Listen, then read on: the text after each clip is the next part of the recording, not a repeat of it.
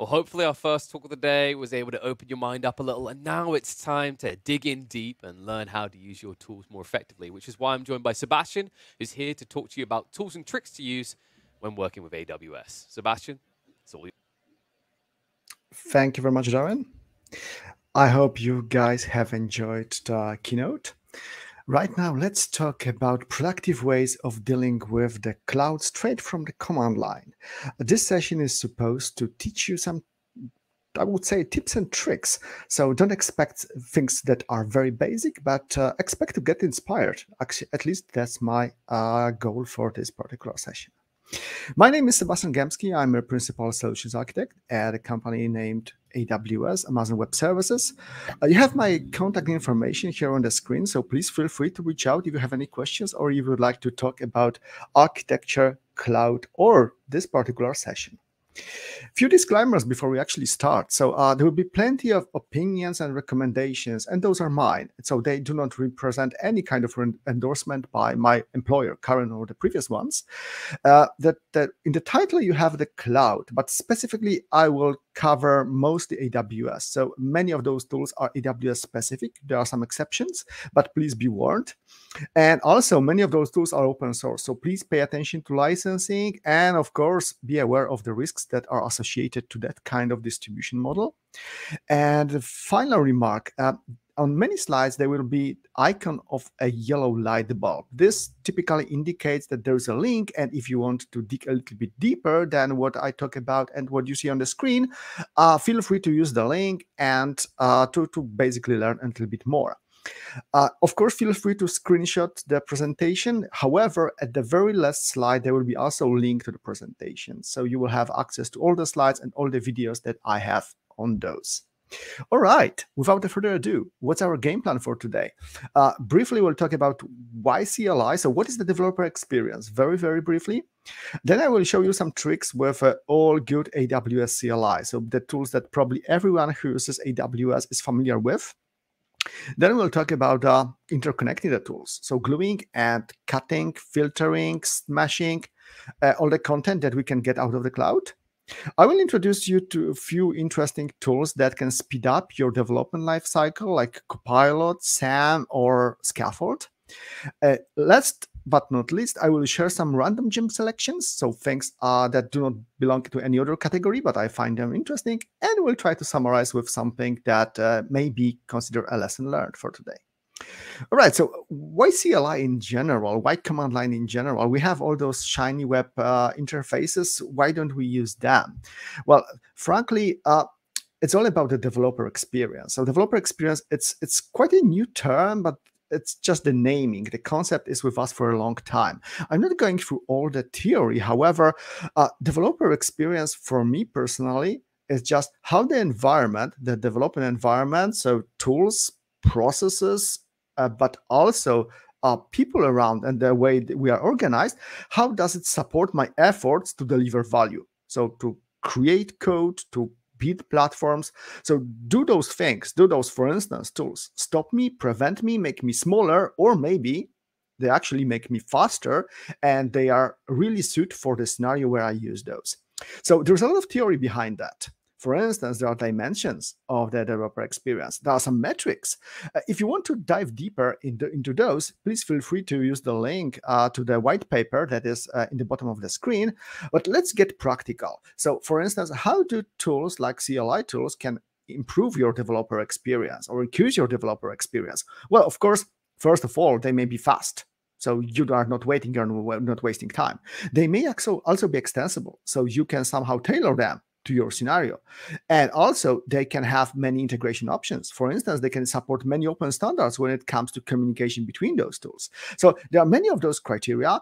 And actually for this, many CLI tools, they are suited for automation and they follow those principles or those ideas that you see on the screen. So that's why many of those CLI tools, especially those that I would like to recommend you today, they actually increase the developer experience. On the other hand, if the tool is designed in an incorrect way, they may actually impair and decrease the developer experience. So for instance, imagine that the tool is actually not exposing the data you need. So you need to somehow scrape the data because there's no API, no SDK.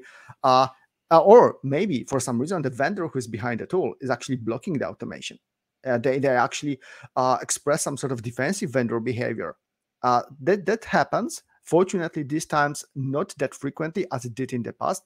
However, I'm going to introduce you to the tools that are actually supposed to increase the developer experience. So let's start with something everyone knows, and I'm not going through like the very basics, but AWS command line interface is basically your Swiss Army knife that you pretty much use on a daily basis if you work with AWS. It's imperative. You have all the basic information on the screen. So yes, it's multi-platform. Yes, it's just one single client. So it doesn't mean that for all the almost 300 services on AWS, you don't have to like download specific modules. You have this automatically bundled. And the good thing is that regardless of which service you work with, you have pretty much the same conventions. So you have commands, subcommands, pretty much the same patterns, naming patterns, and so on. So it's quite a nice thing. But things that people do not know about AWS CLI is, for instance, that using AWS CLI, you can actually access not only the services which are about infrastructure, but for instance also AI services. So let's try to, for instance, use Translate. So I will use the subcommand translate text, and I will try to translate some text from English to Spanish. So I can do this just like you can see on the screen, but it means that I need to memorize many parameters, and those names, yep, success. That those names are not always like super obvious. And if I don't use those parameters, I just get an error. I can use help and search for those. However, there is one way that can help you. Using auto prompt. So for instance, if I use auto prompt, then I have this nice auto correction that I jump into the mode when I actually put minus, and it will try to auto complete and guess my intent basically. So it's much more convenient if you're exploring. Of course, this is not like super convenient when you are trying to automate, but this is very convenient when you are learning. What else? What are the tricks with AWS CLI? Well, some of those services or some of those subcommands may have many different parameters. And of course, yes, you can have those very lengthy multi-liners. However, you can also get all those parameters and put them in the input file. And you don't actually have to create this file automatically. You can do this by calling the generate CLI skeleton. And this is available for pretty much every subcommand. So how does it work in practice? So I try to translate again, but instead of putting the parameters by hand, I will just generate the skeleton in the input.json file. Let's display it. All right, it's simple, but it's empty. So you don't see, for instance, source language and so on. So let's use JQ to subtract those empty strings with some content. So the text to be translated, source language, destination language, and I will also remove one more section which is empty, and the validation will not let me proceed without it. All right, and I've updated on input.json. Let's try to display it. Here we go. All right, so I have all the content here. And right now I can use just this file as the parameter to translate text. So this simplifies things because I can put those files on the source control. I can use a generator to create those files and so on. So using skeletons can also save you some time. Not many people know about that. It used to be a standard mechanism for many other tools. It's also available in the CLI. One more tool, which is actually one more subcommand, one more pattern that people are not aware of. It's called wait. What does it do? Some of the commands, especially those which are about the infrastructure, they may take some time to complete. I mean, for instance, let's imagine that you are provisioning a new EKS cluster, Kubernetes cluster. So just creating the control plane, it takes some time. So typically the commands finishes immediately, but you can browse for status and verify the status that it's still in progress, and it may take some time. So if you are scripting, if you are automating, you would like to know when this completes so you can perform another action. So what you can do is you can actually use the wait subcommand, and what it does, it makes the asynchronous command synchronous. So for instance, you can wait for the deployment successful event, and this command, AWS deploy wait deployment successful, will actually wait until the deployment has finished, which means that yes, this time will be like wasted in waiting, but your purpose here, your goal here is to make script synchronous. So that's actually what you are looking for. So how does it work in practice?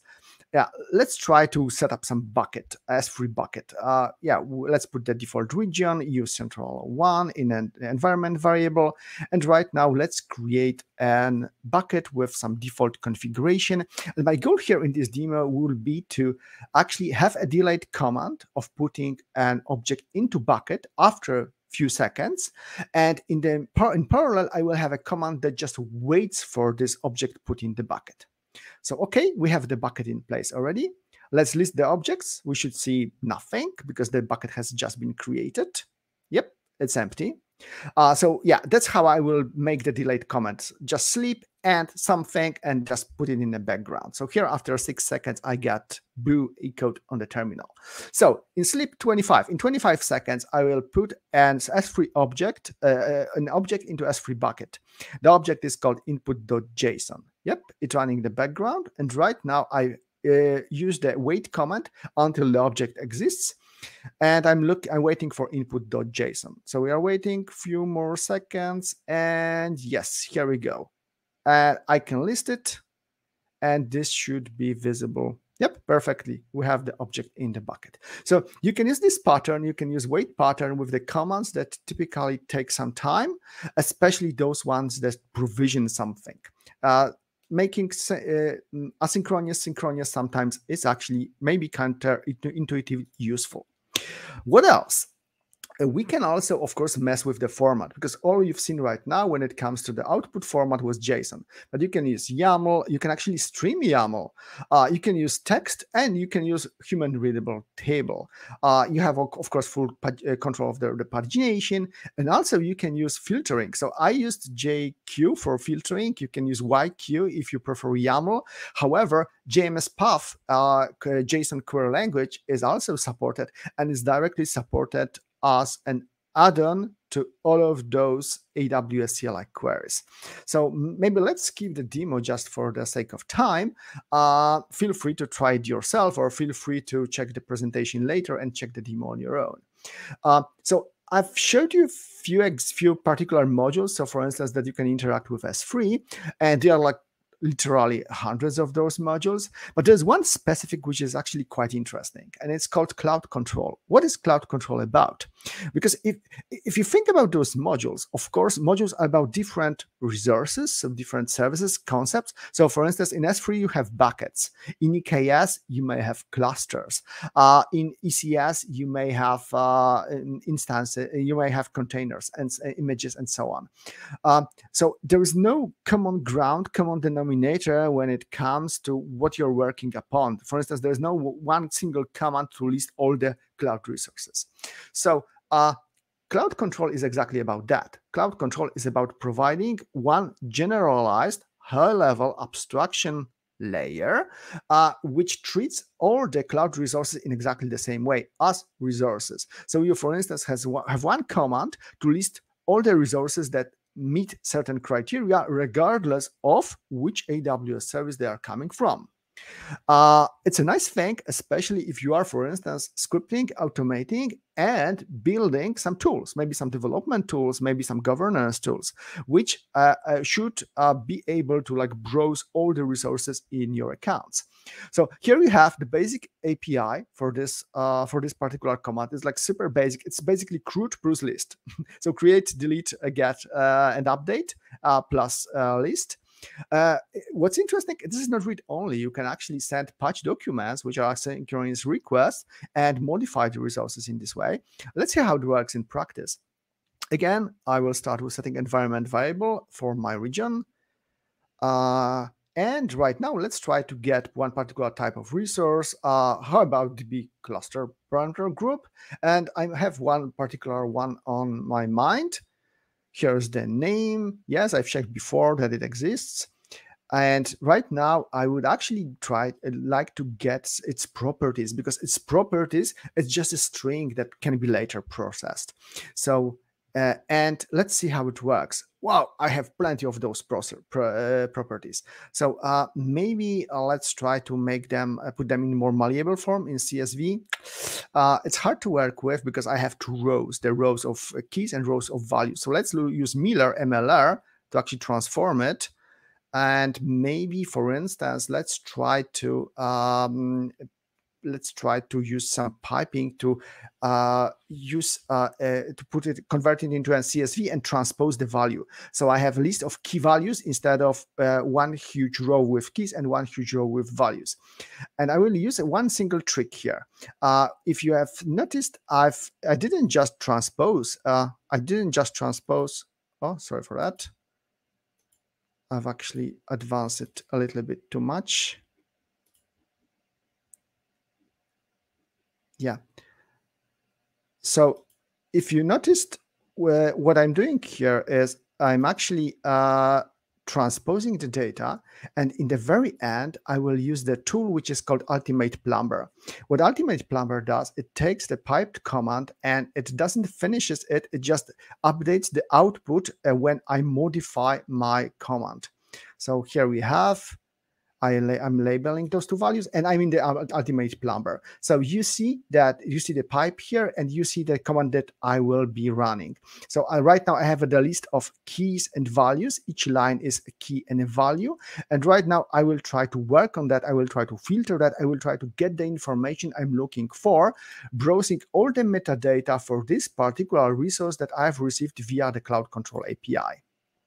So yeah, for instance, let's get all the items which are about RDS suffix, a log suffix, or maybe which are about cron, and let's try to format them a little bit nicer, in a little bit nicer way. So yeah, so as you can see, Cloud Control is very useful when you are actually trying to look across many resources of different types, and when you want to get, even when you want to get some metadata which is very specific to this particular resource, because you can get this metadata, you can parse this as JSON in like another layer of processing, and you can do whatever you want. Of course, you don't have to use Ultimate Plumber. I just used it for the sake of speeding up typing in this case. This may look tricky because having one generic abstraction which is created just for this purpose means that you need to learn that abstraction. But what if we could achieve exactly the same goal, but for instance, by using SQL? So yes, there is a tool which is called SteamPipe. It's a third-party tool. It's open source. You can find a link here on the screen. And the idea for this tool is actually to browse the APIs and services as a relational database. And by APIs and services, I don't mean just AWS. No, because this tool is modular. It actually supports many different plugins, and those plugins are, for instance, there are plugins for particular cloud providers, not only AWS, but also there's a plugin for Kubernetes. So which means that you can explore your Kubernetes resources just by using SQL. Let's see how it works in practice. So I run into the interactive mode here. And here you can see that I'm just running the SQL command for my buckets. I've just listed, I have 17 buckets.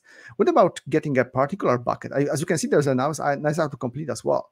So yes, I use like, and it works. Nice.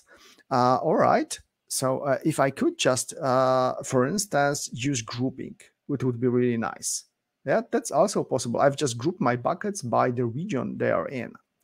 And I don't have to define the schema here. The schema is defined automatically because I've attached the plugin. It supports aliasing. And how about joining? Let's try to join two tables, two that makes a lot of sense together, like subnet and VPC. So I'm joining right now the subnet and VPC. And let's see if it works. Yep, I was able to join my VPCs with the subnets which belong to them. So the interesting thing is that if you have concepts which are coming from different worlds, like from different plugins, for instance, AWS and Kubernetes, still you can join those. So we can treat this all as one single database. And you don't have to provision any database on your own to run SteamPipe. This is actually like completely transparent. You just install SteamPipe and it just browses whatever you have parameterized in plugins. All right, cool. Let's imagine a different scenario. In many cases, when you're trying to set up something, you're making a lot of experiments and you want to measure things. For instance, you want to micro benchmark. So what are the typical latencies here? Am I reaching my goals if I'm, for instance, optimizing for latencies?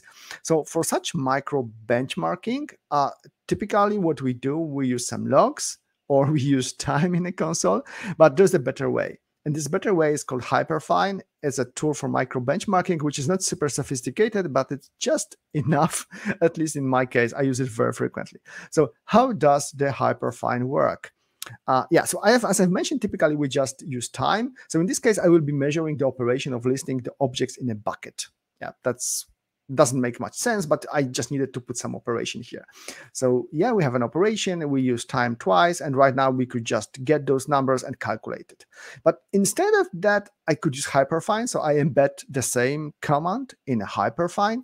And what Hyperfine does actually is, as you can see right now, let's see when it finishes. Yeah, so what it really did is it executed this command, but not once. It did it 10 times. And it put some basic information about the variation and standard deviation and about the mean. And you also have the range. So how much time it took to run this particular command, what was the minimum, what was the maximum. All right. It's nice. It's I would say it really corresponds to the major standards of statistics. But it can be made better, because what, for instance, if the initial run of the operation, it has some initialization, and this will be cached later. So each subsequent run will be faster, which means that the first one will actually affect our measurement. So is it possible to have some warm-up runs automatically within a Hyperfine? Why not? So it's possible. It's in the syntax. So let's see how it works. I'm doing exactly the same thing. So Hyperfine, I'm embedding the same command, and the difference is in the parameters. -w means minus warm-up. So I have 2 rounds of a warm-up and then 5 rounds of actual test. All right, it works. Well, let's do something even more interesting. What if we could run the test for few input parameters comparatively, like few sessions? And here I will be running the same command for 3 different regions. My parameters is a region, and the values are, as you can see here.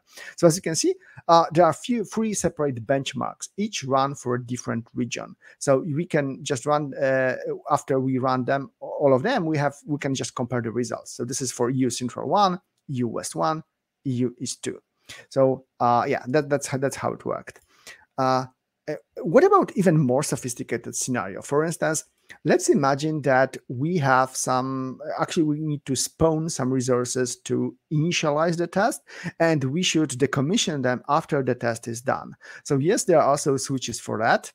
So for instance, in this case, I'm going to use a S3 bucket, but this bucket doesn't exist. So as you can see right now, we have an error. There is no bucket. So let's try to use Hyperfine, but with some switches. -s stands for setup, and this is the initial command that is being run when before the Hyperfine starts the tests. And -c, which you will see just in a second, is the cleanup command. So what will happen after the test is being conducted? Yes, -c, you can see it right now. So yeah, I will be running again the command of listing all the objects. However, I will do some setup and cleanup after the whole operation. So how does it work? We are almost done here. Yep, we are running 5 runs, and we have the result. But still, let's try to list the objects in the bucket again. And this will fail. Why so? Because we had a cleanup operation, which means that we are cleaning after what we've done. And is it really a game changer? Maybe not. However, it's very useful for automation, because automation will not leave any trash after some test that is embedded inside this automation. And on the other hand, there will be no random errors, because you are trying to create something that already exists. Cool. So we know how to get data out of the cloud. We know how to process it a little bit, tailor it, like filter it with JQ or with JSMath, or change it with Miller, whatever. But sometimes the data we put on our screen, which is just textual data, is not like 100% readable, comprehensible. It's still better to, for instance, use web applications. So can we actually improve the readability by using some smart visualization in the command line? Of course we can. My 2 favorite libraries, which are very, very simple, are Spark and uplot. So Spark basically is about visualization in a single line with using icons which represent completeness of something. So the best way to use Spark, or the best usage scenario for Spark, is actually, for instance, in your power line. If you are customizing your power line and you, for instance, want to have a visualization of how much of a quota you use, or how much of a budget you use, or something like that, then Spark is your friend. uplot is more sophisticated because it's about plotting in 2 dimensions. So let's see how it works. A Spark demo will be very simple. So here we have the Python script. What this Python script does is just takes a single parameter. So how many numbers do I want to generate? And then it generates random numbers, which are not 100% random because they follow the Gauss distribution, just for some, let's say, clarity. And then what it does is just prints them out to the console. So let's see how it works. It's super simple. Yeah, let's run the script. Yep, 10 numbers. Here we go. Great. So let's try to use Spark and visualize those numbers. So what we have here right now, it's generated yet another 10 numbers, and for them it normalized it, so it took the maximum of those numbers and it has treated it as a full height of the row, and it has approximated all the other ones to create some sort of a, you would say, a bar chart in a single line. So just like I said, it's very useful when you are running this, for instance, in your power line. But what about uplot? Uplot is more interesting. So if you use the same data for uplot, you can see that you can create the bar chart in your console. It can be useful. You can also create the line chart. And in this case, it has actually used the green color, so it's not like super clear, but you can see some plot hopefully here on the screen. What about the histogram? Is it possible to use the histogram? Yep. Here I have very few buckets and only 10 numbers, so it's not very useful. But if we generate, for instance, 1,000 numbers, and if we use more bins, then it will be much better. Yes, you can see the Gauss distribution right now, hopefully. So it proves the correctness of my script. We can, of course, also, for instance, here I've generated a lot of numbers and I've sorted it and then made them into plot. It's actually, there is a mistake in the middle because, as you can see, there is some disturbance because, unfortunately, the sort works on the text. And in this case, that there were no leading zeros. So I fixed that by adding the switch, human numeric sort. And right now, you should be seeing pretty much what we would expect from the Gauss distribution. All right, so these were very simple visualizations. As I mentioned, there are 100 modules. And which ones of those modules are the most useful ones, or which I use on a daily basis? So here's the list. So I typically use Athena for querying, so I don't use the console. I can query my data in S3 using Athena straight from the CLI. Of course, I use some budgets. I trace the information in budgets using the console as well.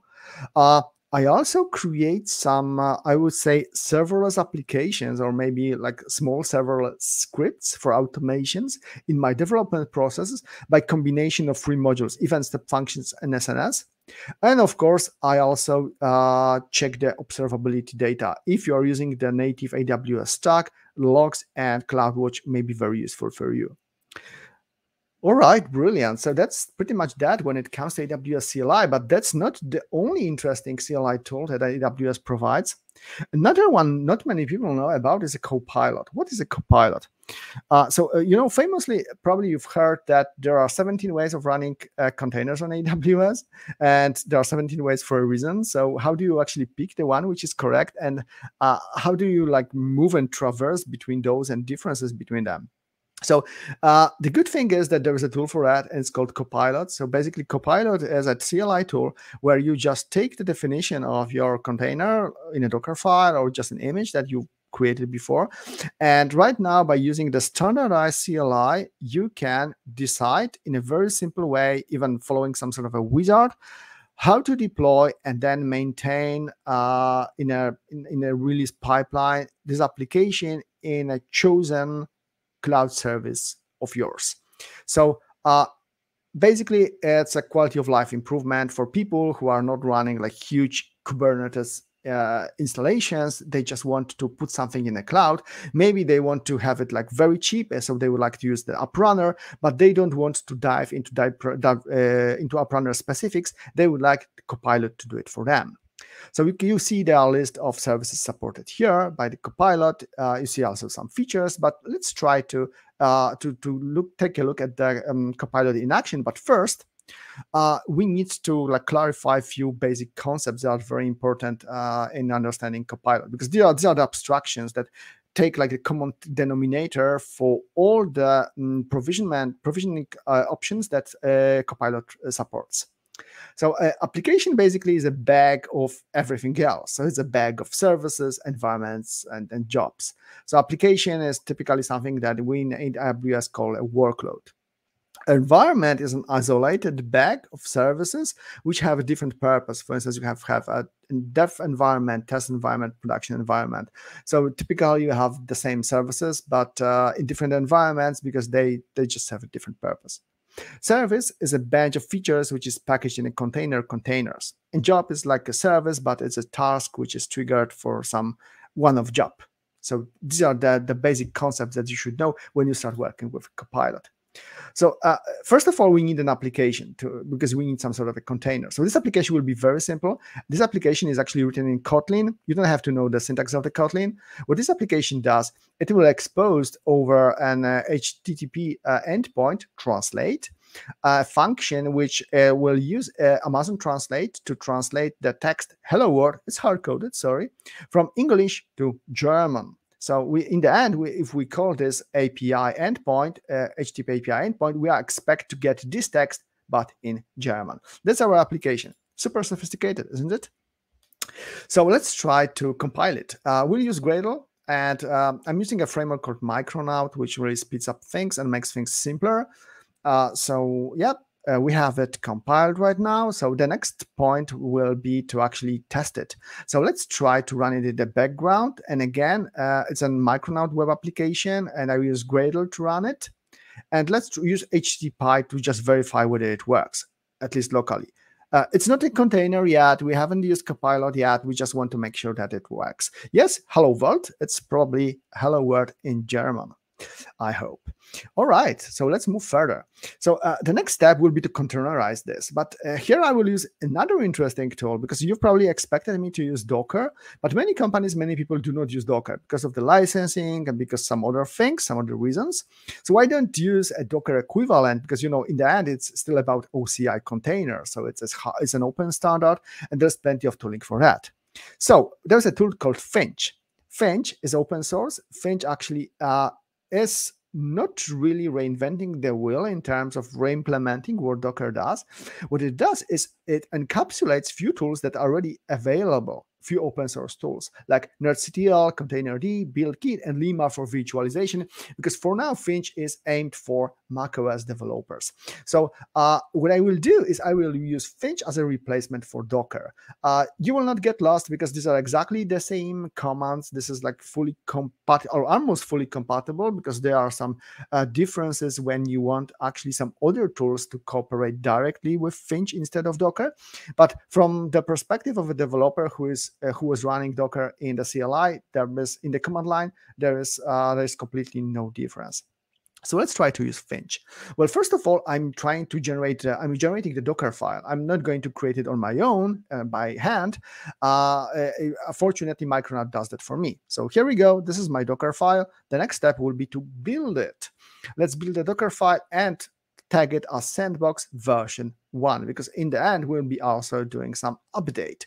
So right now, let's stick with version 1. This should take a bunch of seconds. And what will we do next when we have this already done? Well, let's check whether the image exists. Here we go. It's quite small. We can inspect it like we would do with Docker. And the next step would be to actually verify whether we have the repository on ECR. So let's check this out. I remember the name I've created, and the repository name was Sandbox.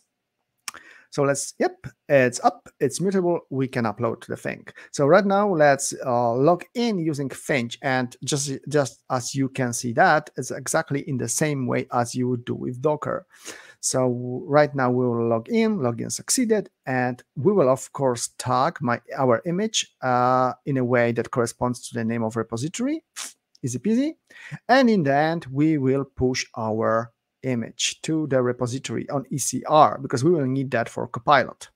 Brilliant. It took just a moment. So where we are right now, we have the application, we have it containerized, we have the image pushed into ECR. So we are pretty much ready to start working with the Copilot.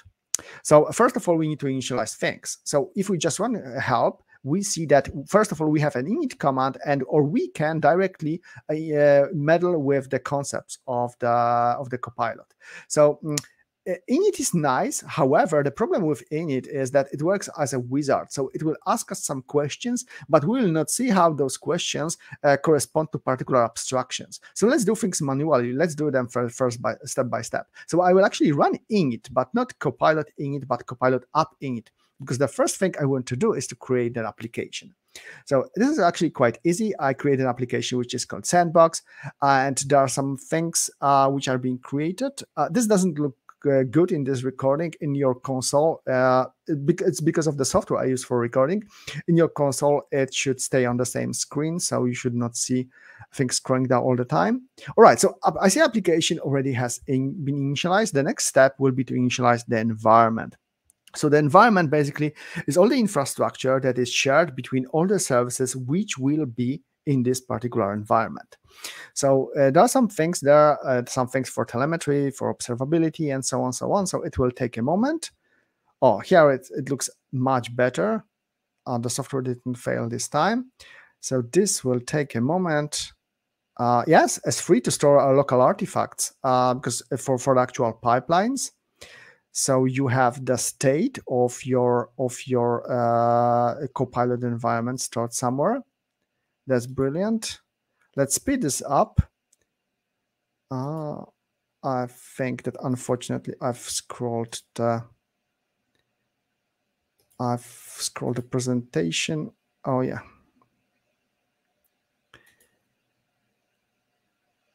All right.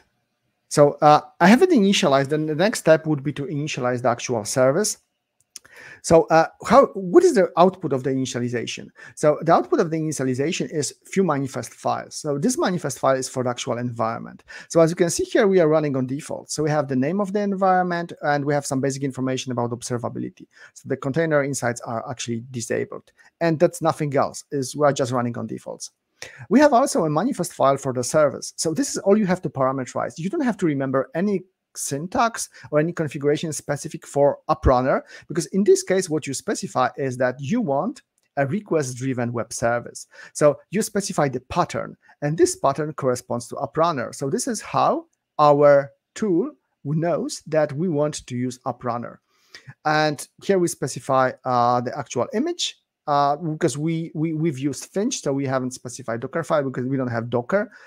Copilot assumes we have Docker locally. So we've specified image that is in ECR, and we have specified some initial resources. And that's pretty much it. This is a generic manifest file for Copilot, regardless of whether you want to run your containers or in ECS, on App Runner, or in any other way.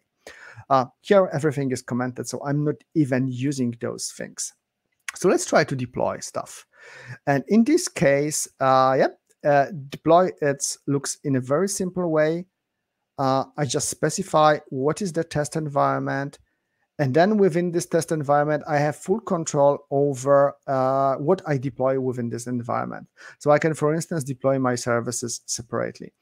In this case, I have an ECS cluster, as you see here on the screen, but this ECS cluster is for the management of the whole environment. This is not for the management of this particular app service. Right now, I don't even have this service provisioned yet. All right, so brilliant. Let's try to maybe speed things up a little bit. I just hope I will not switch the slide again. Up here we go. Here we are already deploying the service. As you can see, an app service to run and manage your containers. So the create is in progress, and let's try to speed things up again. Cool. We're almost there. No, we're not. Unfortunately, sharing it on a full screen didn't work. Sorry for that. Need to scroll a few slides back.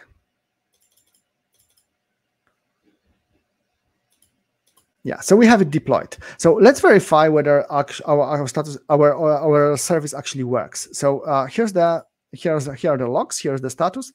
So the service is running. Sandbox marked by service sandbox v1, and we can even see some system logs. Everything has been deployed correctly. So let's use HTTP to verify whether our service runs, whether it's available. What we have here is Hello Vault. So it's right now deployed in AppRunner. It's right now deployed in the cloud. What if we wanted to actually deploy the new version? So let's verify the file, again, the controller file, because we've made an adjustment in the meantime. The adjustment is in line 16. I've changed DE to ES, which means that I will be translating Hello World, or this application will be translating Hello World, not to German, but to Spanish. So what we're doing right now is we are recompiling this locally. This is done. We will again build a container in just a second. And when we build the container, we will tag it as version 2. We will again push it into our ECR. And then what we will do, we will actually change the manifest for the environment, for this particular service, and we will change it from V1 to V2. And what this will do is this will actually, when we either parameterize the release pipeline or do the manual update, it will deploy the new version, the version 2. The point is that it's actually quite smart. So what it does the blue-green deployment, which means that this does not decrease the availability of your service. It doesn't mean that through across the whole time when I'm doing this, the service is not available. Actually, this is not the case. Fortunately, the service will be available, and actually the video has restarted for some reason. All right. Let me try to hopefully scroll it to the future. Yep. Oh, right now I'm just running the update, and we're almost done. Here we go. The update is almost complete, and we can run HTTP, translate, and Hola Mundo. This is probably in Spanish. All right, cool. But what about, what if we are serverless? What if we don't want to run containers? There's a very similar tool called SAM. SAM stands for Serverless Application Model. As you can see on the right, as you can see the commands are actually quite similar when it comes to the whole overall model. So what you can do is pretty much the same. You can create your serverless applications. You can control the actual release pipeline for them. And you can actually do a little bit more, because you can locally build and test those things. So it means that you can test your Lambda functions locally with the help of SAM CLI without using the web console at all. All right, what's more to check? Few interesting things, few interesting facts and tricks. So first of all, using the command line doesn't mean that you need to use your terminal emulator. Actually, it's possible to use so-called Cloud Shell directly from the web console. You see here my web console, and you see a Cloud Shell straight in the web console. So what is this Cloud Shell? So Cloud Shell is actually a small virtual machine that you can run automatically, and it has plenty of things pre-installed, which means that you don't have to set up full machine from scratch, and it persists the state of this machine because there is a persistent storage. 1 GB should be enough. So you can pretty much spawn this Cloud Shell every time you need it, every time you want to run something very, very quickly, even if you are working with the web console on the daily basis. Inactive and long-running sessions are actually automatically stopped, so you don't have to worry about additional costs. And Cloud Shell by itself, it's free. So what you are paying for is only the resources that you spawn using Cloud Shell, sorry. Cloud Shell is actually a very, very useful thing. There are also plenty of tools like Cloudlens or K9s, which are open source and which are not really typically command line tools that use for automation, but they are textual TUI, text user interface tools, which you can use directly in your terminal emulator in your shell to, for instance, browse the resources, in general resources by AWS or specific resources from Kubernetes. So if you like such approach, if you just want everything in your console, these are probably a nice things to try. My favorite tool that I just want to mention, there is no time for demo, is called Scaffold. What Scaffold does is Scaffold works just like Copilot does. However, it's a continuous development tool specifically for containers and Kubernetes. So I typically use it for Kubernetes. So what does it do? You just modify your applications and it detects the changes and it uploads the changed images into the your chosen Kubernetes cluster, which means that the Kubernetes cluster, your environment, is evergreen. It gets updated with the changes when you make them. So it's a very useful tool if you want a continuous loop of feedback based on for the work that you are doing in the meantime, or you want to synchronize the work without the actual release yet within your team to get the early feedback as well. So again, strongly recommended. It's a very good tool that really can speed things up for you.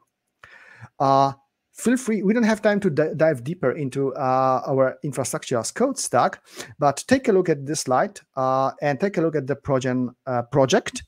It's a very nice generator of the projects which help you use your favorite development language to create, for instance, either infrastructure as code definitions or, for instance, Kubernetes YAMLs. So this is something that can also speed things up. Cool. There's also a bunch of tools which can help you create your own CLI applications. I can recommend two which are in the bottom. Ink, which is basically React for CLI. So if you like the concepts that are present in React, you will love it. Of course, the actual components are different because, this is still a terminal screen. However, the actual pipeline of creating and working with those components is very, very convenient. And my favorite tool of choice is charm.sh, which is actually not a single tool. It's a collection of tools, for instance, to create CLI applications, to record your screen. Actually, the tool I used to record my sessions here, it's provided by charm.sh. So take a look. There are many very interesting components which can really pimp the applications you create for the CLI.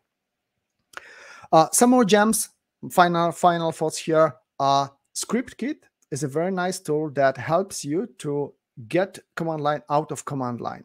So we are basically able to create and share scripts and run them anywhere without actually jumping into the command line, into the shell. So you have pretty much prompt anywhere, and this is a very good tool when it comes to workstation automation, which really merges the concept from the working with the console with the automation. Warp is my favorite terminal. And the good thing about Warp is that it's some sort of a mixture of a text editor and a terminal. And I know that few vendors have already claimed that do such a mixture, but I think that this is the first one which is actually successful. And if you're a fan of generative AI, there is something like that which is also included. Brilliant. So let's wrap it up. We are pretty much out of time. So to be honest, not using a web console at all is absolutely feasible. So in my case, I sometimes just get myself really surprised when I get into the web console and I see that the styling has changed because I haven't even noticed because I haven't been there for so long. When it comes to highly productive, the command line tools, the gluing is the most important part. So the integration, because each tool, it doesn't exist in like a full separation. They all make a lot of difference because of the synergy altogether. Before AWS CLI, it may look like a standard CLI application, like nothing really fancy, but it can actually really speed things up and simplify things up. For non-Kubernetes workloads, if you really want to deploy a container really, really quickly, use Copilot. This can also save you a lot of time, and you don't have to dive into the differences between ECS, Fargate, AppRunner, and so on. Same applies for AWS SAM. That's pretty much it. Thank you very much. I hope you enjoyed the session. Again, you have my contact information on the screen. And as promised, there's a link to the slides here at the bottom. So feel free to screenshot it and you will access the whole presentation with all the videos and all the links all together. Thank you very much. Fantastic. Thank you for that, Sebastian. Folks, we aren't going to have time for a Q&A section. So if you do have any questions, you now do have Sebastian's contact details. Get in touch with him. Seems like a nice fellow. I'm sure he's willing to field any questions. But thank you, Sebastian. We're going to wrap this up. I think we've got a 10-minute break before our next talk. So take this as an opportunity to get yourself a cookie, get yourself a cup of tea, and then hopefully you'll be back in your seat ready for our next talk. Thanks again, Seb. Thank you. Have a nice second day of the conference. This is all we got. Remember the revolution in our minds. This is all we got. Lock me out of this life institution. I am angry and high on illusions. Yes, I hate, but it's not a solution. Try my best, but I'm just a human. Oh, we don't need to say we're sorry. We don't need to worship heaven's stars. We don't need to say we're sorry. So where's the love?